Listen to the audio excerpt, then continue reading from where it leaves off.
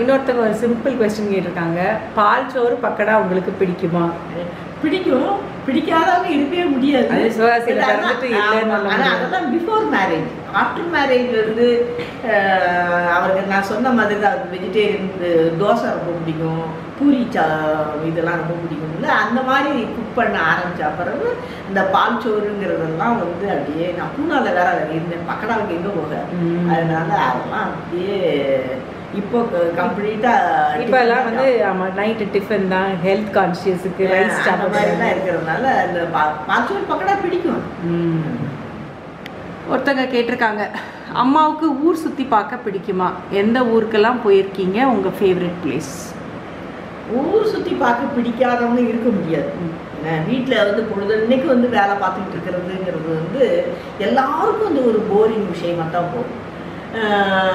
ஆனால் வந்து அங்கிள் வந்து மாலையில் இருந்ததுனாலையும் பிள்ளைங்களை வந்து நம்ம கவனிக்க வேண்டியதாக இருந்ததுனாலையும் வந்து ரொம்ப இந்த பத்ரிநாத் போனேன், கேதார்நாத் போனேன், நார்த் இந்தியாவுக்கு போனேன். அந்த மாதிரிலாம் நான் நார்த் இந்தியாவில் போய் சாமி கும்பிட்டதுங்கிறது வந்து ஒரே பிளேஸ் வந்து காசி மட்டும்தான்.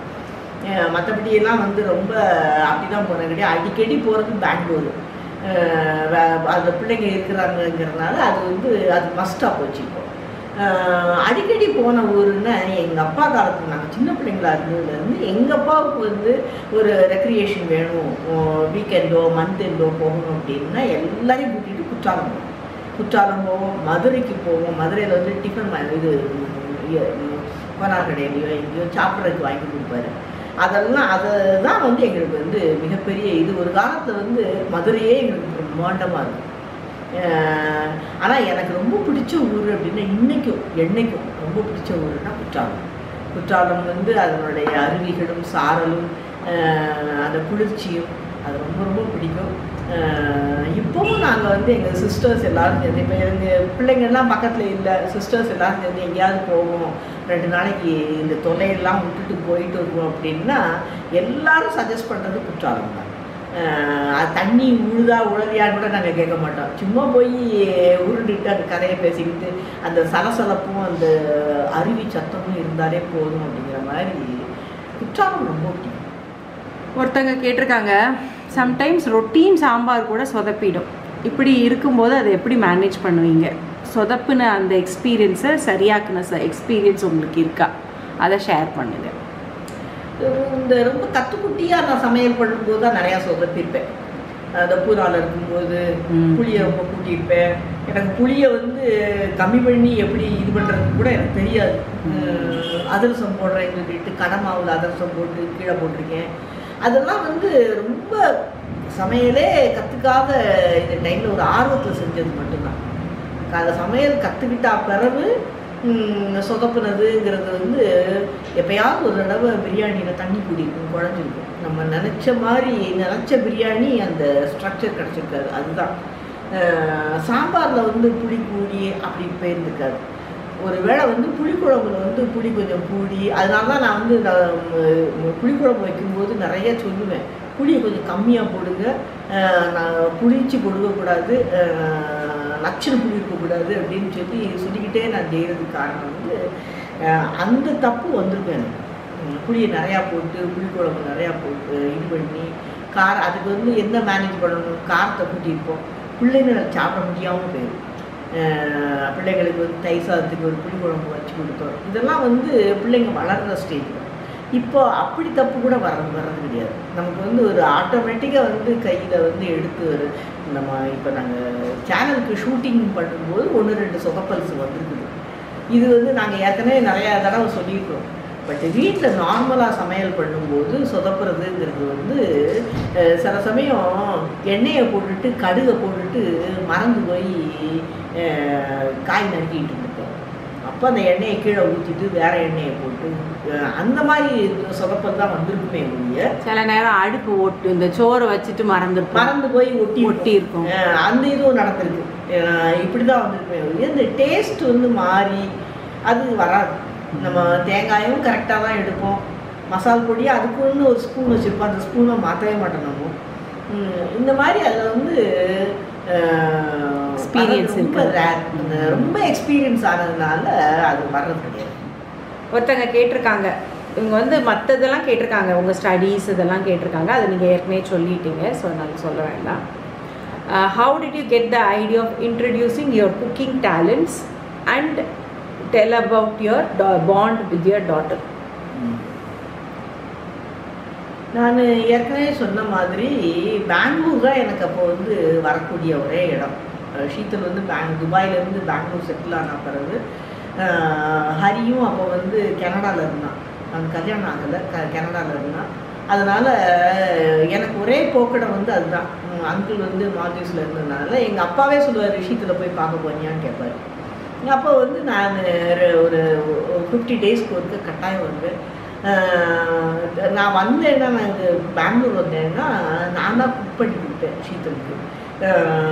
ஷீத்தலுக்கு வந்து உலகத்துலேயே யார் நல்லா குக் பண்ணுறாங்கன்னா அவள் அம்மாவை தவிர யாரையும் அவள் நினைக்கவே மாட்டாள். சொல்லுவா, நீ எனக்கு சொல்லி கொடுத்ததுல ஏதோ ஹைட் பண்ணி சொல்லி கொடுத்துருக்குற, அதனால தான் வந்து நீ செஞ்சால் நல்லா இருக்குது, நான் செஞ்சால் கம்மியாக இருக்குது அப்படின்னு சொல்லுவாள். அப்படிலாம் ஒன்றுமே கிடையாது. அதுக்கப்புறம் வந்து இதை நம்ம ஏன் வந்து யூடியூப்பில் போடக்கூடாது, நம்ம ஒரு இது பண்ணக்கூடாது அப்படின்னு அவள் தான் சொன்னான். இது திறமைங்கிறதெல்லாம் நான் சொல்ல மாட்டேன். இது வந்து ஒரு என்னன்னு சொல்கிறது, குக்கிங்கில் ஒரு கான்ஃபிடென்ட்னு வேணால் சொல்லலாம். அது சொல்லலாம். இன்னொன்று ரொம்ப போர் அடிச்சு போய் இருந்தோம். ஆமாம், இது ஒரு திருப்பி எல்லா கடையெல்லாம் போய் பார்த்து திறமையாக இருக்குது, திறமையை வெளிப்படுத்தணும் அப்படிங்கிறதெல்லாம் கிடையவே கிடையாது.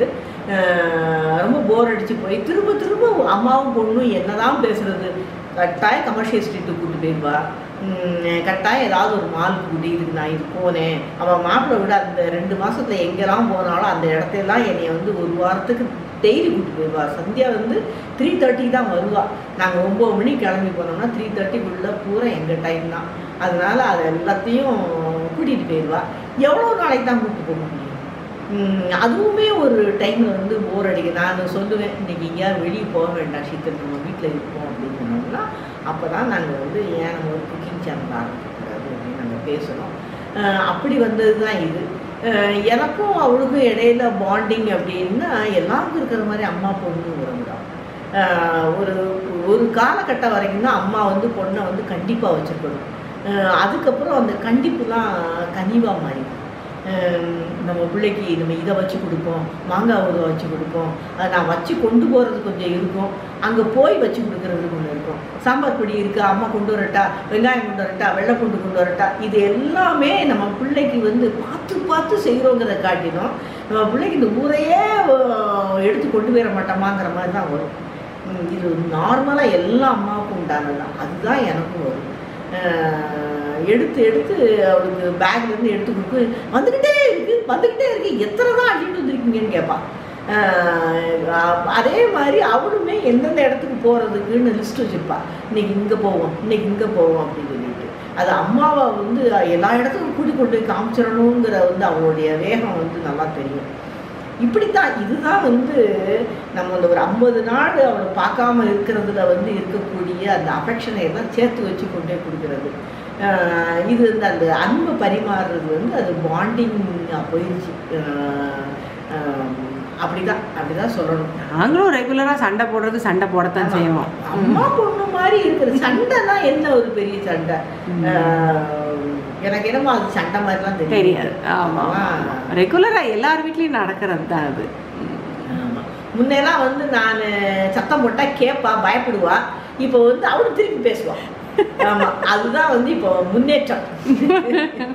ஒருத்தங்க கேட்டிருக்காங்க, how do you handle negative comments or criticism? Negative கமெண்ட்ஸை வந்து நான் கமெண்ட்டை பார்க்க ஆரம்பிக்கும் போது மோஸ்ட்லி நெகட்டிவ் கமெண்ட்ஸ் இருக்காது. ஷீத்தல் வந்து அதை இது பண்ணிடுவாள். அவள் வரைக்கும் தான் அது வச்சுருப்பாள், என் வரைக்கும் கொண்டு வர மாட்டாள். பட் சில இது வந்து அவள் வந்து என்கிட்ட சொல்லுவாள், எனக்கு இப்படி கமெண்ட் வந்திருக்குமா அப்படின்னு சொல்லுவாள். எனக்கு முதல்ல கொஞ்சம் பதவும், ஐயோ நம்ம பிள்ளைய இந்த மாதிரி ஒரு சொல்லியிருக்கிறாங்களே அப்படின்னு சொல்லி கஷ்டமாக இருக்கும்.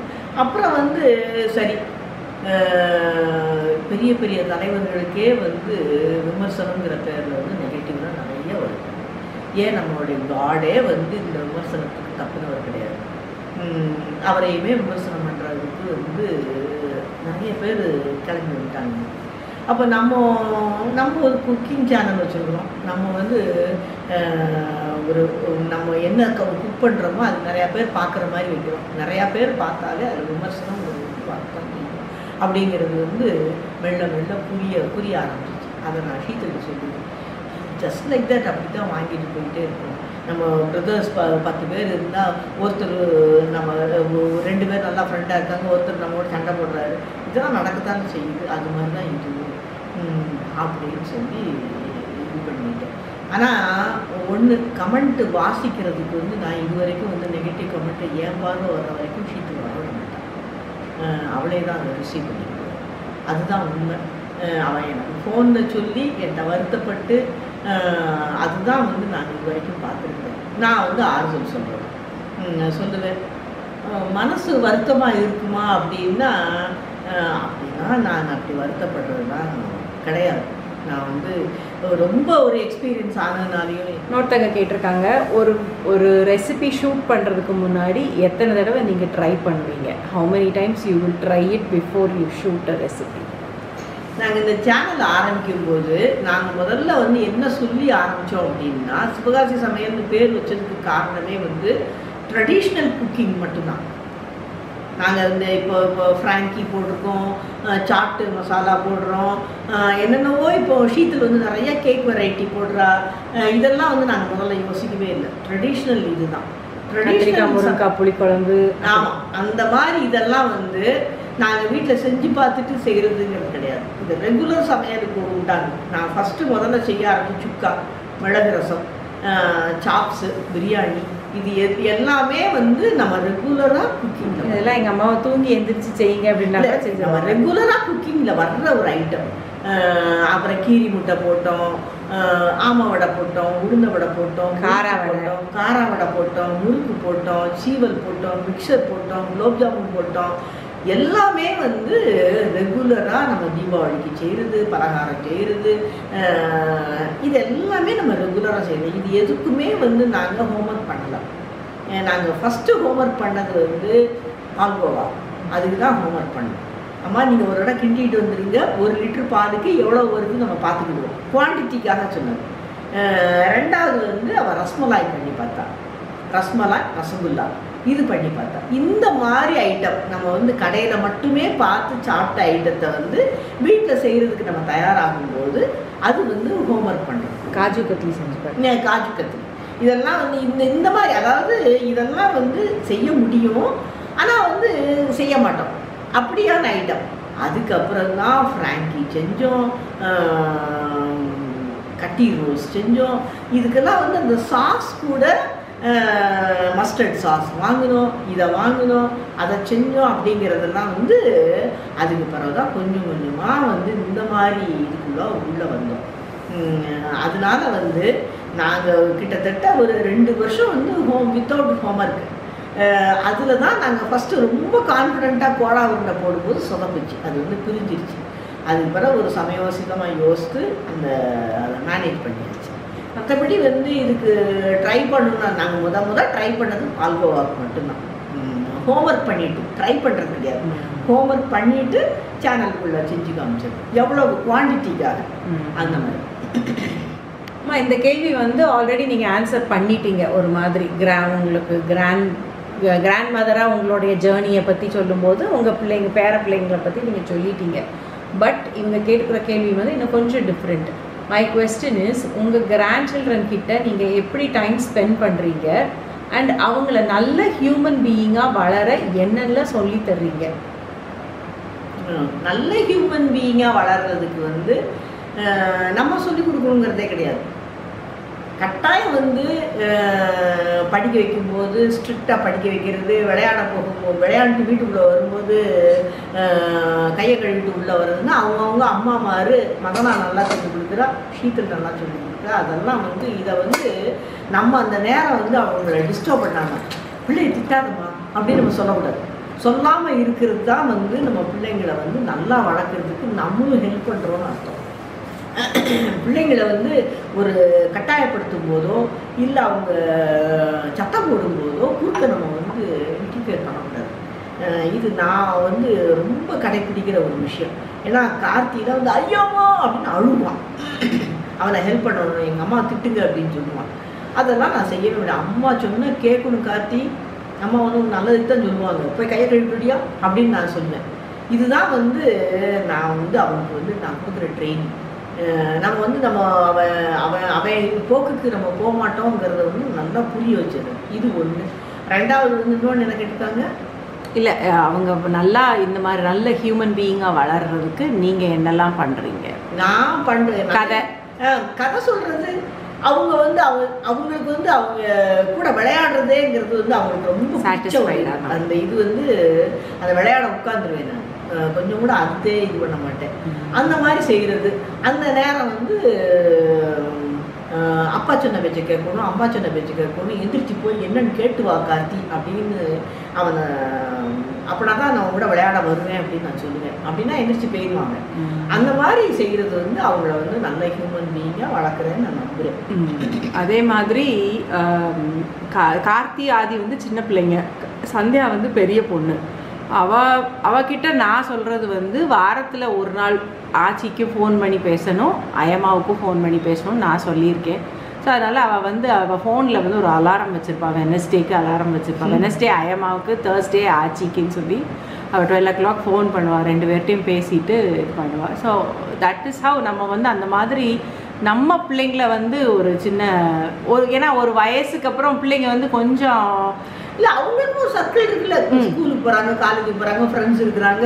ஃப்ரெண்ட்ஸ் வந்து எந்நேரம் உங்கள் ஆச்சி நல்லா இருக்காங்களா, அவங்க தாத்தா நல்லா இருக்காங்களான்னு கேட்க மாட்டாங்க. நீ என்ன ட்ரெஸ் பண்ணிட்டு இருக்க, நீ என்ன இது வாங்கின, அவங்களுடைய உலகங்கிறது வேற. அதை நம்ம புரிஞ்சுக்கிட்டு அதை வந்து நம்ம பார்த்து ரசிக்கணும். அந்த ரசிக்கிற பக்குவம் இருந்துச்சுன்னா பிள்ளைங்க நம்ம அவங்களுடைய உலகத்தை வந்து சுதந்திரமாக இருப்பாங்க, சந்தோஷமாக இருப்பாங்க. அதுதான் நமக்கு வேணும். அது ஒன்று. இன்னொன்று வந்து சந்தியாவுக்கும் ஆச்சிக்கும் எங்கள் அம்மாவுக்கும் ஒரு பெரிய இது என்னென்னா, 2 பேருக்கும் ஒரே மாதிரி டேஸ்ட்டு. 2 பேருக்கும் சாண்ட்விச்சஸ் பிடிக்கும், பர்கர் பிடிக்கும், ஐஸ்கிரீமு, ஃப்ரெஞ்ச் ஃப்ரைஸ் இதெல்லாம். ஸோ அதனால் 2 பேரும் வாங்கி சாப்பிடுவாங்க. அந்த இதில் வந்து அவங்களுக்குள்ள அந்த டைம் நான் வந்து டிஸ்டர்ப் பண்ணவே மாட்டேன். ஆட்டிடியூடுமே கொஞ்சம் 2 பேருக்கும் ரொம்ப நேர்மையாக இருக்கணும். ரொம்ப வந்து அந்த இதில் அதுலாம் வந்து நான் பார்ப்பேன். என்ன மாதிரின்னு சொல்கிற கேட்டில் அவங்க அப்பா மாதிரி அப்படின்னு சொல்கிறதுல எனக்கு ரொம்ப சந்தோஷமாக இருக்கும். அம்மா இன்னொருத்தவங்க வந்து இவங்க வந்து நிறைய கேள்வி கேட்டிருக்காங்க. நான் அதுலேருந்து 2 மட்டும் சூஸ் பண்ணி உங்ககிட்ட கேட்குறேன். அம்மா நீங்கள் நிறைய வீடியோவில் பண்ணுற டைமிங் காமெடி செம்மையாக இருக்குது. நடிக்க வரலையேப்பா, பூதம் மாதிரி காட்டிடாதீங்கப்பா. இதெல்லாம் வீட்லேயும் இப்படித்தான் இருப்பீங்களா? இந்த கேள்வி இப்படி ஆன்சர் பண்ணுங்க. அதுக்கு அடுத்த கேள்வி கேட்குறேன். உங்க கேட்டு வீட்லேயும் அப்படிதான் இருப்பேன். நீங்கள் என்னுடைய பிளாக் வாசித்தீங்கன்னா தெரியும், கிருஷ்ணன் கூட பேசுகிற மாதிரி தான் என்னுடைய எல்லா கட்டுரைகளே பெரிய பெரிய டாப்பிக்கே வந்து அவர் கூட பேசுகிற மாதிரி பண்ணால் தான் எனக்கு வந்து கரெக்ட் சேனலில் போகிற மாதிரி இருக்கும். இந்த ஃப்ளோ கரெக்டாக வரும். அதில் வந்து சில சமயம் வந்து என்ன பேசுனியா, மைக்கு கிடைச்சா முழுங்கிட்டியா மைக்கை அப்படின்னு கேட்குற மாதிரிலாம், கிருஷ்ணன் கேட்குற மாதிரி, எனக்கு கிண்டல் பண்ணுற மாதிரி, அந்த மாதிரிலாம் நான் எழுதுவேன். அது வந்து இதெல்லாம் வந்து ரொம்ப காமெடியாக இருக்கும். அந்த காமெடியாக இருந்தால் தான் என் மனசு லைட்டாக இருக்கிற மாதிரி இருக்கும். அந்த சென்ஸ் ஆஃப் ஹியூமருங்கிறது வந்து என் மனசு வந்து எழுதும்போது நான் ஹெவியாக ஃபீல் பண்ணாமல் ரொம்ப ஃப்ரீயாக எழுதுகிற மாதிரி. அதனால வந்து இந்த காமெடிங்கிறது வந்து நான் ரொம்ப கொஞ்சம் ரிசர்வ் டைப் தான். நிறைய பேர்கிட்ட பேசணும்னு என் சிஸ்டர்ஸ்கிட்ட பேசும்போதோ அதெல்லாம் வந்து கலகலப்பாக பேசுவேன். அதை வந்து ஒழிச்சு மறைச்சி பேசுறது, கான்ட்ரவர்சியலாக பேசுறது, இதெல்லாம் எனக்கு இருக்காது. ரகசியம் பேசுறது அப்படிலாம் இருக்காது. பேசுனா வந்து ஓப்பன் ஹார்ட்டடாக பேசணும், ரொம்ப வந்து கலகலப்பாக பேசணும். யாரும் வந்து யாரையும் வந்து மூடி மறைச்சி அந்த 2 வார்த்தைகளை மறைச்சி வச்சு பேசுறது, எங்களுக்கு தெரியும் எல்லாம் அப்படிங்கிற அந்த மாதிரி எனக்கு நான் செய்ய மாட்டேன். அப்படி இருக்கிறதுனால வந்து காமெடிங்கிறது வந்து சாதாரணமாக. இன்னொன்று மெயினாக வந்து எங்கள் வீட்டில் எல்லாருக்கும் ரொம்ப பிடிச்சது comedy movies, comedy related movies. So எத்தனை நீங்கள் எந்த பேர் சொன்னீங்கனாலும் அந்த படம் நாங்கள் பார்த்துட்டு இருப்போம். இல்லை, கலாட்டா கல்யாணம் மட்டும் ஒரு 300-400 தடவை பார்த்துருக்கேன். கலாட்டா கல்யாணம், காதலிக்கு நேரமில்லை, ஆமாம், இந்த ரெண்டும் வந்து எங்கள் வீட்டில் வந்து தலைகீழ் மனப்பாடம் வசனம் எல்லாம் படங்கள்லாம் இருக்குது. அந்த படங்கள்லாம் வந்து 400 தடவை எத்தனை தடவை சேனலில் போட்டாலும் கண்ணு தூக்கத்துக்கு கெஞ்சும், அப்படி முடிச்சுட்டு அப்படின்னு பாக்குறது. அந்த மாதிரி காமெடிங்கிறது வந்து அதுலேருந்து வர்றத மோஸ்ட்லி வந்து எங்கள் வீட்டில் பேசுகிறது வந்து இந்த நடிக்க வரலையேப்பாலாம் வந்து அது படத்தில் வர்ற டயலாக் தான் அது ஆக்சுவலாக. ஸோ அதனால comedy is our part of our family. இவங்க அடுத்து கேட்டிருக்கிற கேள்வி வந்து, பிளாக் பண்ணுறீங்க, புக் எழுதுறீங்க, வாழ்வியல் பண்ணுறீங்க, சமையலில் அசத்துறீங்க, கார் ஓட்டுறீங்க, யோகா பண்ணுறீங்க, இன்னும் என்னெல்லாம் எங்களுக்கு தெரியாத திறமை வச்சுருக்கீங்க, ப்ளீஸ் சொல்லுங்கள். இதெல்லாம் திறமையான்னு நீங்கள் சொன்னது வந்து ரொம்ப, இது வந்து எனக்கு ஒரு கடவுள் கொடுத்த கிஃப்ட் மாதிரி, அவார்டு கொடுத்த மாதிரி. சரியா? எனக்கு வந்து சின்ன வயசில் வந்து ட்ராயிங்லாம் ரொம்ப பிடிக்கும். ட்ராயிங் பிடிக்கும். ஒரு சார்ட்டை போய் பெயிண்டிங்லாம் கற்றுக்க போகணும். ஷீத்தலும் வந்தால் அப்போல்லாம் அதெல்லாம் போய் இது பண்ணோம். நான் வந்து எங்கள் அம்மா கூப்பிட்டு நாங்கள் ஆயில் பெயிண்டிங் கற்றுக்கிட்டோம். அந்த இதெல்லாமே வந்து உள்ளே வச்சுருக்கேன் நான். இது எங்கள் அம்மா இறந்த உடனே ஒரு எங்கள் அம்மா பிரிஞ்ச துக்கம் வந்து என்னால் தாங்கவே முடியல. அந்த படம் வரைஞ்சி தான் அதை வந்து என்னுடைய மனசனுடைய வெளிப்பாடு. அந்த நான் அப்போ வந்து ஷீத்தலும் காலேஜில் படிச்சுக்கிட்டு இருந்தா, பக்கத்தில் இல்லை. அதனால் வந்து ஒரு என்னுடைய தனிமையில் வந்து இந்த படத்தை வரைஞ்சி தான் நான் வந்து இது பண்ணினேன். அந்த மாதிரி எனக்கு இதை வந்து ரொம்ப பெரிய அளவில் நான் வளர்க்கலை. அடுத்தடுத்து வந்து கமிட்மெண்ட்ஸ் இருந்ததுனால கிளாஸ்க்கு போய் அந்த இது வரைஞ்சேன், வால் பெயிண்டிங் வரைஞ்சேன், அப்படிலாம் நான் பண்ணலை. பட் எனக்கு வந்து ஒரு சில சமயம் வந்து கொஞ்சம் மைண்டு வந்து டிப்ரெஸ் ஆகிருக்கு அப்படின்னா சிவகாசி போவேன், என் சிஸ்டரை கூப்பிடுவேன், இந்த கடைக்கு போய் ப்ரஷ்ஷு வாங்குவேன், அந்த பெயிண்ட்டை வாங்குவேன், போர்டை வாங்குவேன், எல்லாம் வாங்குவேன். வந்து ஒரு பென்சிலை வச்சு இது பண்ணிட்டு அப்படியே வரைஞ்சி காமிச்சிட்டு அவர்கிட்ட காமிப்பேன். ஏன் உங்களுடைய டிப்ரெஷனுக்கு இன்னைக்கு ஒரு 500 ரூபா காலி அப்படின்பா. அந்த மாதிரி அந்த ட்ராயிங்கில் வந்து என்னுடைய மனசை வந்து லேசாக்குவேன். அது எனக்கு ரொம்ப பிடிக்கும். பட் வந்து எனக்கு வந்து மதநாட்டை வந்து ஃபஸ்ட்டு குவாலிஃபிகேஷன் ரொம்ப பிடிச்சது வந்து அவள் ட்ராயிங் பழகிருக்காரு. ரொம்ப நல்லா ட்ராயிங் பண்ணுவாள், பென்சில் ட்ராயிங் வந்து ரொம்ப நல்லா பண்ணுவாள் அப்படின்னு அவங்க அம்மா சொன்னாங்க. எனக்கு அது ரொம்ப ரொம்ப பிடிச்சி, ஆஹா நம்மளுடைய டேஸ்ட்டுக்கு தகுந்த மாதிரி ஒரு மருமா வரப்போறா அப்படின்னு சொல்லிட்டு அது ரொம்ப பிடிச்சிருந்தது. அந்த மாதிரி இது கொஞ்சம் இது வந்து ரொம்ப இன்ட்ரெஸ்ட் உண்டு. திறமை உண்டான்னு கேட்டால் அது கிடையாது, இன்ட்ரெஸ்ட் உண்டு. திறமைன்னா கற்பனையில் வந்து ஒரு சீனை சொன்ன உடனே எவ்வளோ அழகாக வரைவாங்க, அப்படிலாம் கிடையாது. நான் வந்து காலேஜ் படிக்கும்போது மாயா சித்திராலயான்னு சொல்லிட்டு போஸ்டரில் ட்ராயிங் சொல்லி கொடுப்பாங்க. அது பழகிருக்கேன், நான் பழகிருக்கேன். இப்படி கொஞ்சம் பிட்டாக நான் பழகிருக்கேன். அந்த மாதிரி அவ்வளோதான். இது ஒன்று தான் எக்ஸ்ட்ரா உங்களுக்கு எல்லாருக்கும் தெரியாத இது வந்து இது ஒன்று. ஆமாம். ஸோ இது எல்லாம் தான் அவங்களுடைய கேள்விகள். சார் நீங்கள் ஃபினிஷ் பண்ணிடுங்க, வீடியோ முடிஞ்சது இதோட. அப்படியா? ஆமாம், இதோட கேள்வி கேட்டால் சில இது வந்து என்னுடைய சைல்ட்ஹுட், நான் ஸ்டூடெண்ட்டாக இருக்கும்போது என்ன மாதிரி பண்ணேன், இன்றைக்கி எங்கள் ப்ரொஃபஸரை நினச்சிக்கிட்டேன், எனக்கு செமினார் கிளாஸில் நான் என்ன ஆட்டம் போட்டேன், என்ன நூட்டி அடிச்சேங்கிறதெல்லாம் ஞாபகம் வந்துருச்சு. சும்மாவே நான் எக்ஸாம் எழுதாமல் இருந்தது உங்ககிட்ட நான் சொல்லிட்டேன். சொல்லி இதே அதுக்கு அப்பா ஒன்று சொன்னாங்கல்ல கல்யாணத்துக்கு அப்புறம், அதையும் சேர்த்து சொல்லிடுங்க. இப்போ அதையும் கேட்கட்டும் எல்லாரும். இல்லை, அப்பா வந்து நீ எழுது பரவாயில்ல, நான் உனக்கு சொல்லி தரேன்னு சொல்லி சொன்னாங்கன்னு சொல்லுவீங்கல்ல. ஆமாம், அது சொல்லுவாங்க. பட் ஆனால் அதுக்கு பிறகு அதெல்லாம் அது ஒரு வயசு. அந்த ஒரு அந்த வயசில் வந்து படிக்க உட்கார்றது கிடையாது. ஆனால் இதே கேரக்டர் ஷீத்தல் இருந்தது என்னால் தாங்கவே முடியல.